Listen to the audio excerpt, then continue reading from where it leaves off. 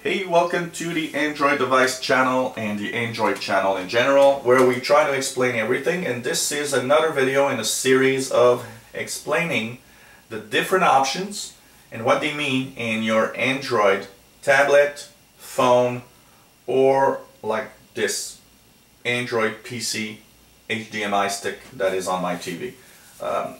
There might be some slight differences depending on the version of the Android operating system you're using, but there is also stuff that you might find interesting here.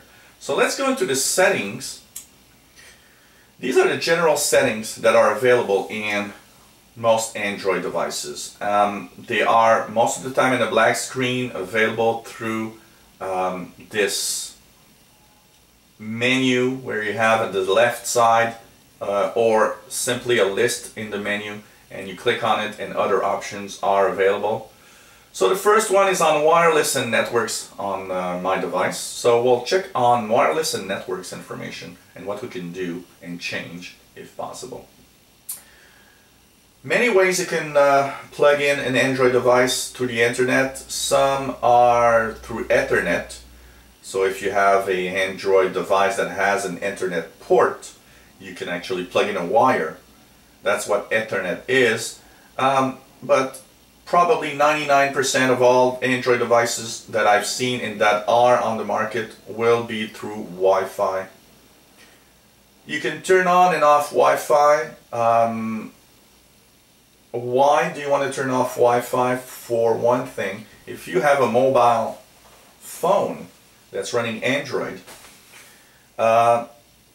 you'll probably be switching from one network to another on your cell phone carrier.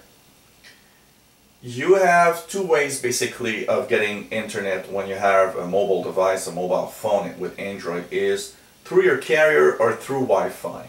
Now, the best way for most people is through Wi-Fi because it doesn't cost anything, because data on phones are pretty expensive in general.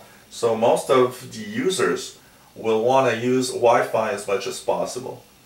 But when you're not in range of a Wi-Fi device, then you might want actually to turn off the Wi-Fi because it will save battery life. When you turn off Wi-Fi, it really extends your battery life a lot. And so you gotta,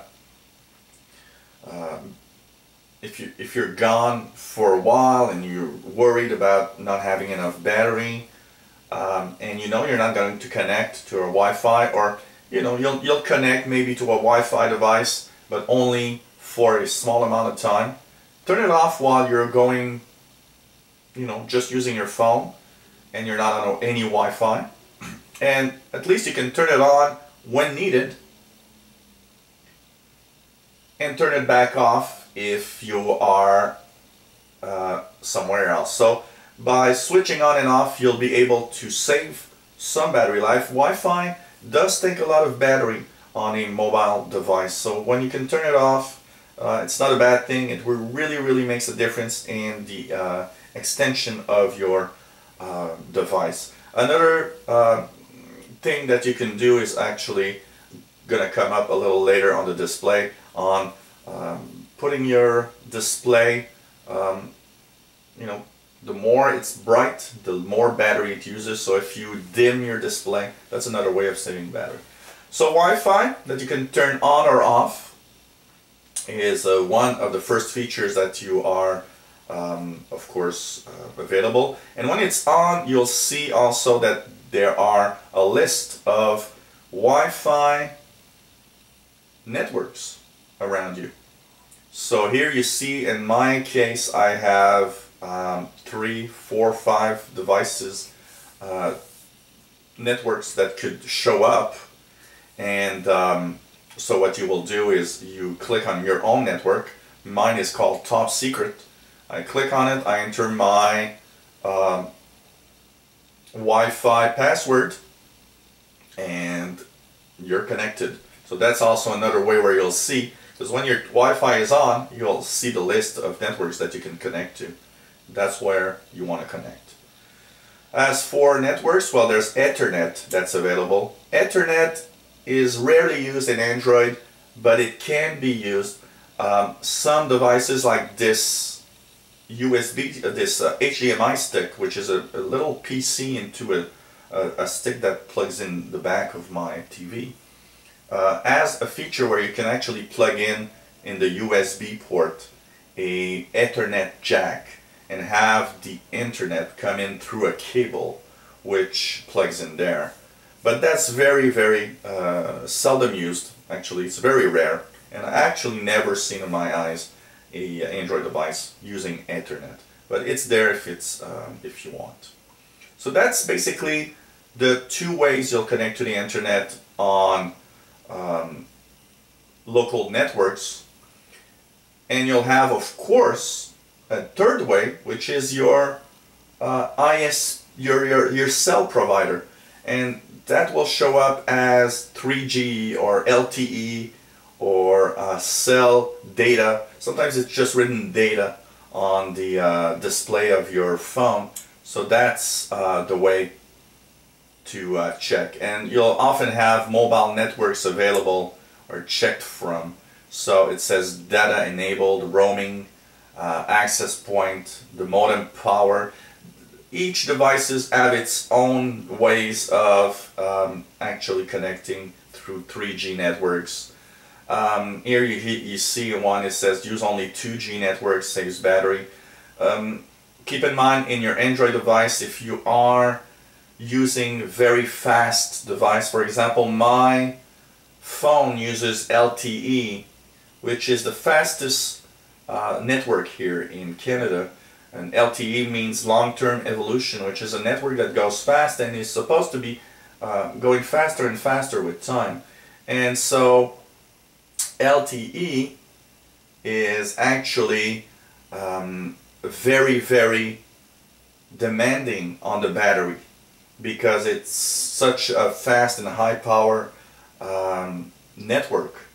So by turning off LTE or turning off 3G or using older networks, what happens is that it saves battery life, but it does have a tremendous impact on the speed of your connection. So be careful about that, the way that you connect, and the faster the better most of the time. And I would actually instead of lowering the speed of your phone connection, turn off Wi-Fi when it's not needed and turn it back on when it's needed. And I think that's a better way of managing your connections on wireless with your phone, your mobile device, or whatever Android device you might be using, your tablet, and so on. So this was a talk about how to connect, the different wireless and Ethernet and ways that you connect to the web and to data on Android devices. Look for other parts. We're going to explain almost everything that is in the options and the settings menu in your Android device. If you enjoyed these videos, click the subscribe button. You'll be informed when new videos online. If you have any comments, questions, let us know. Maybe you have a request of a feature or something you'd like to talk about. Tell us, and if we can, we'll make a video out of it, and you'll be helping others. And hey, if you enjoy Android and all Android devices, stay tuned to our channel, and we'll try to make as many videos as possible helping you understand how to use your different devices. So thanks for watching, and hope you come back to this Android channel. Bye-bye.